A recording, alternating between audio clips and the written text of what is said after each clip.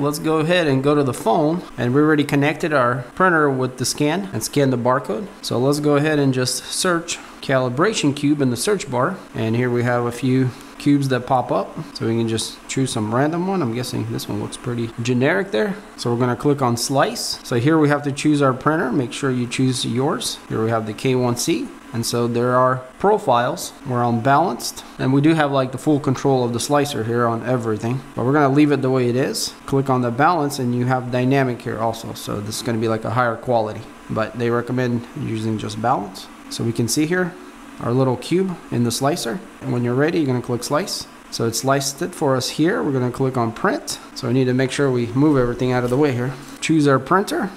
It's going to confirm, make sure nothing's there. So it's giving you a tip here to enable the calibration so it can check everything again. I'm going to cancel that, and it starts to print. For some reason there's an error on our camera. It says no signal. Not sure exactly what happened here. They're probably just buggy software, but as you guys can see, it started and it loaded up our file here, which is the calibration cube. And here we can see the status of what the printer is doing. You can stop it. You can adjust the parameters here, which it doesn't give you much choice to adjust much. So, but if you do click on, let's say, the temperature, something else will pop up here, lets you adjust that. Okay, so now that it's starting, we got more options that popped up. So you can adjust the speeds also, and it also shows us the inside temperature. And there it goes. So now we're printing with black PLA, just the generic stuff. And apparently the cube I chose is huge. Oh wait, maybe that's the raft. Okay, so I forgot to go through the settings, and I guess the raft was on. So, but yeah, you can adjust everything in the slicer on the phone, which is really cool.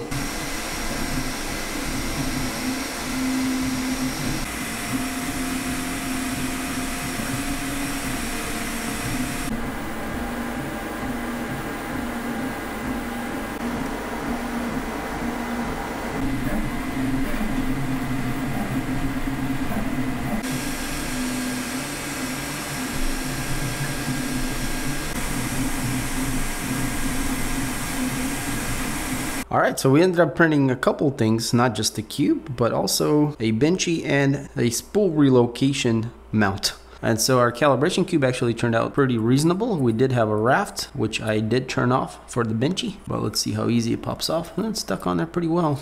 Alright, so it doesn't want to come off easy. I'm just going to leave it. It's just breaking off. So definitely not the best raft execution here, at least on the standard profile. In any case, let's just look at the axes. So the X is a little vibratey or ghosty, I guess I could say. There's some artifacts in it. The Y actually is very nice, which is quite interesting. Pretty big difference. And then that's the X wall. We can see there's some stuff there towards the end. And then the Y wall, which is much better.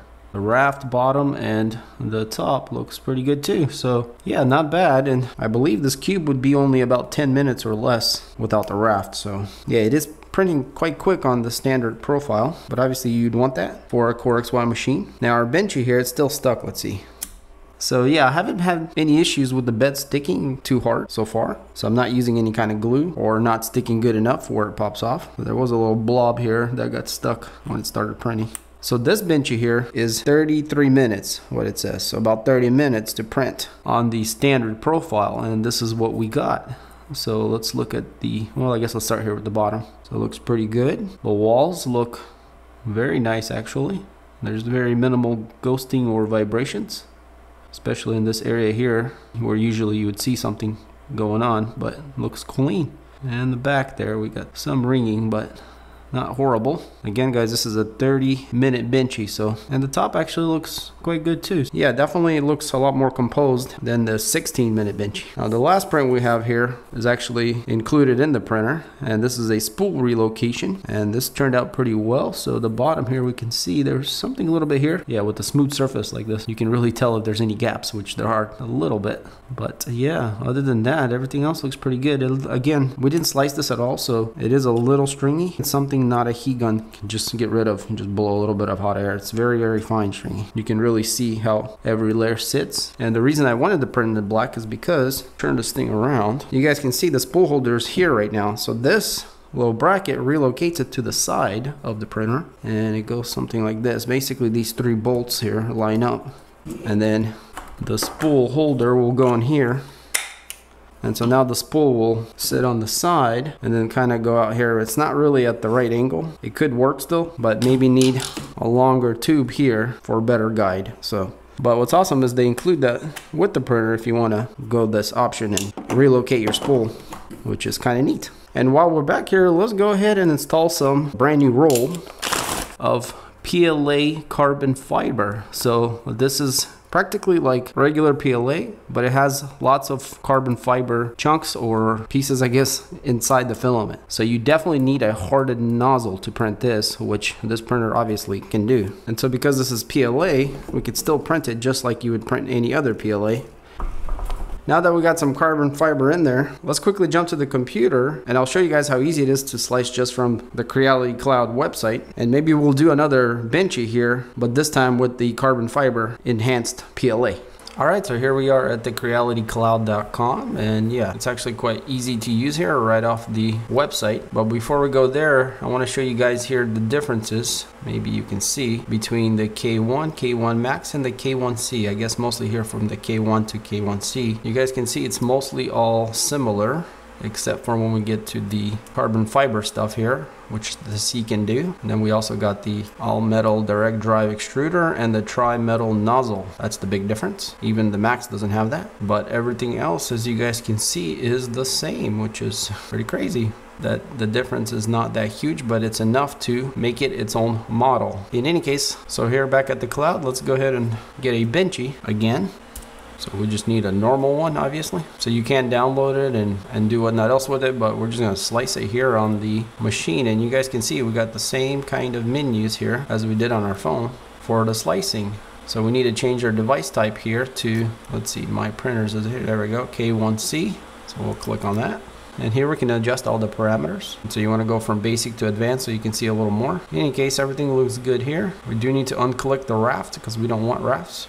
The print speed on the balanced or standard is 300. And by the way, we only have dynamic or balanced as choices. You can obviously make your own and fine tune the parameters to your machine. We're going to stay pretty standard here. See, the retraction is 0.5 as standard. This needs to be probably 0.8 or 1. I'm just going to try 1 millimeters. Here we have the nozzle temperature, and the bed temperature is actually pretty hot for the nozzle, but we'll leave it as it is printing pretty quick here. But yeah, simple as that, guys. You have all your other controls here on the other side, and it's just like a normal slicer. So if we click the slice, it's gonna slice it up. So that's our previous benchy here, and this is our newer one. They're practically the same, I would think, but in any case, so here we have preview, print, and download. So we're gonna click on print, choose our machine that's available, which is online.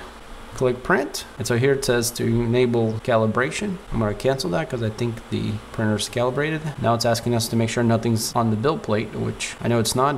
We did extrude there our filament, but that's not a big deal. And there we go, and you guys can see we actually have our camera working now. So yeah, I guess the phone just went into a glitch mode, probably just need to be restarted. But yeah, we can see our build plate going up. And so the camera is set up right at the nozzle, or I guess towards the middle of the bed, so you can't see as much as you would think. So even if I go full screen here, well, you guys can only see a small piece of it. But anyways, you can't see as much as you would think you can, as the field of view is quite narrow.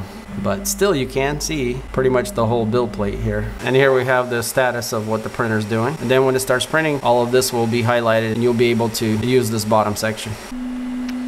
Alright, so now it started the print, and you guys can see the whole bottom here opened up. Is not grayed out now, and we can see that we can adjust our temperatures. Nozzle and bed, you can see our chamber temperature. The speed is locked, so we can't adjust that. Things are unlocking, like this fan just unlocked as the printer continues to print. Then we can control our LED here in the back fan, so yeah, pretty good controls. And here we can see the status. We got 2% done. We're on third layer. Time passed, time remaining, which is 1 hour and 20 minutes. Doesn't make sense. I don't think that's correct, but who knows? I think it's going to be only 30 minutes. I think it's way off because I remember it showing it last time that slow, but it actually finished in 33 minutes. But yeah, the benchy, we can see in the video a bit here in the feed that everything is okay. It is a little dark, but still better than nothing. And you can switch here between the camera and the slice. So yeah, we are printing in carbon fiber PLA right now. And yeah, the Creality Cloud is very easy to use. And the best part about it is that you can use it on your phone / computer. And then if you want a dedicated slicer, you can use the Creality Print application. that looks like this, which is a real slicer. And this is where you would add your printer. So yeah.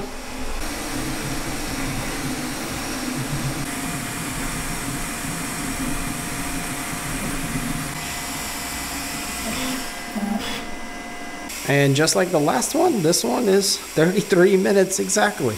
But this time we got carbon fiber infusement. Let's see, is it gonna pop off? Oh, look at that. Even though the build plate's still warm. Well, I guess it's not that warm, it's only 45, but yeah, pretty cool. And wow, right away guys, I can see that this looks so much better. Yeah, I think these fans are kind of loud. It's trying to cool itself off, just put the covers on. But yeah, check it out guys. This is a whole new world here with this one. I guess my other filaments maybe not that great, but yeah. Bottom looks the same, and look how smooth those sides are. This carbon fiber infused PLA just looks super nice. It's kind of got like a textured matte finish to it.